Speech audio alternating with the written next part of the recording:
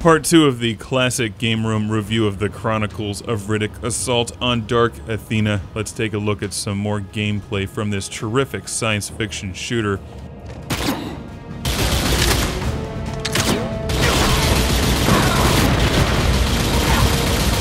Later in the review, I show some footage from the second half of the game, and there's some surprises.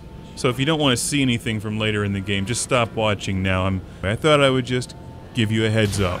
When it comes to science fiction, I'm pretty particular. For me, the Riddick character is too one-dimensional for films. It's as if he's always untouchable, he's always going to break out of whatever prison, and I don't understand the whole economics of the prison system of the future, where they'll pay big bucks to house Riddick. I mean, all he does is cause them problems and cost them money, and usually all of their lives as well. They should be paying Riddick to stay out of prison. Anyway, the character is a lot more believable and a lot more fun in this video game.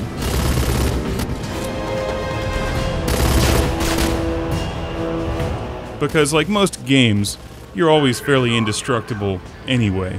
At least when you figure out how to play the game. Captain, I got him. I got Riddick. Man the drones now. Those guys remind me of the Borg. Hey, let's play a game where I beat you into submission by proxy. One thing I like about this game is that if you run out into a room full of bad guys shooting you, or if you try to run up to somebody who's machine gunning you from 3 feet away, your character will cease to be, and you'll restart at the previous checkpoint. You don't have to take too much damage in this game to end up getting your character killed off and having to restart. It's a good day to die, ain't it, Rick?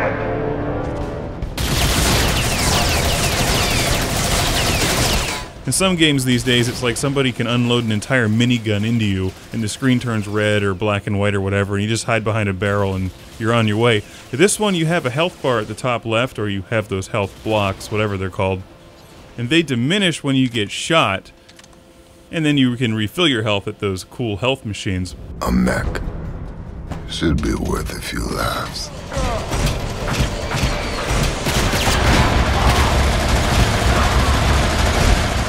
It drives me crazy when they throw your character into a tank or onto a turret in a Jeep in a shooter, but I love mech scenes. These never get old for me. In fact, I could have used more mech. But I can forgive you, Riddick.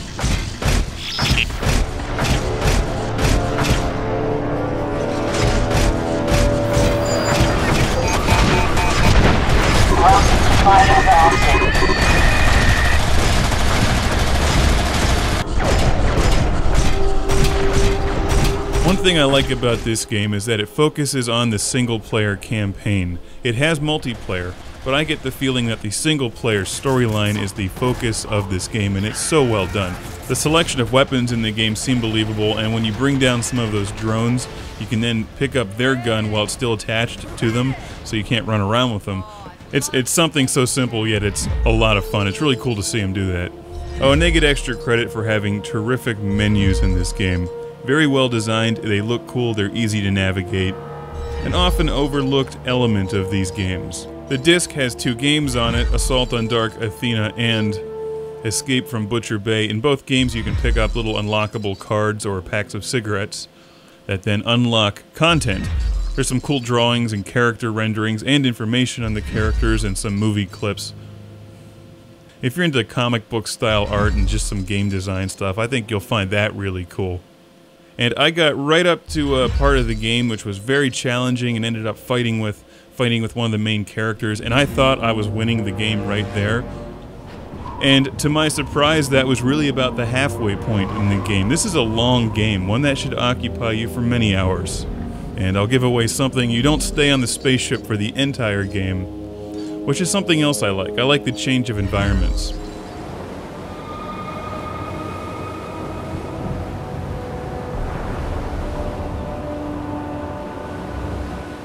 In a way, this game reminds me of the film Serenity. Those Firefly fans out there should know what I'm talking about. They just do a really nice job with this screwed up Wild West kind of future. And whether you like the movies or not, If you like science fiction shooters, this is one to check out. And I'd recommend it as a purchase, just due to the overwhelming size of the game and the multiplayer. Top of that hill and you're in the crap factory. So get on with it.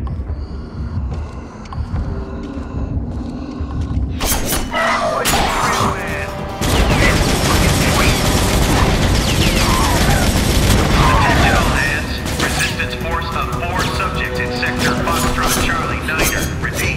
Resistance force in sector Foxtrot Charlie Niner. Assign squads meet at rally point to neutralize the threat. Flip switch and boom!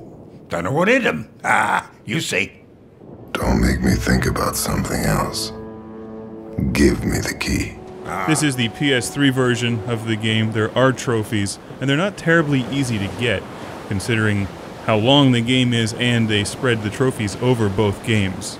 Assault on Dark Athena and Escape from Butcher Bay. Sector Bravo 5. Deploying airstrike spider turrets. All officers in vicinity move in. I'm going to cover Escape from Butcher Bay in a separate review. It is also an excellent game, although I preferred Assault on Dark Athena. They're very similar in some respects. See you next time on Classic Game Room. Thanks for watching.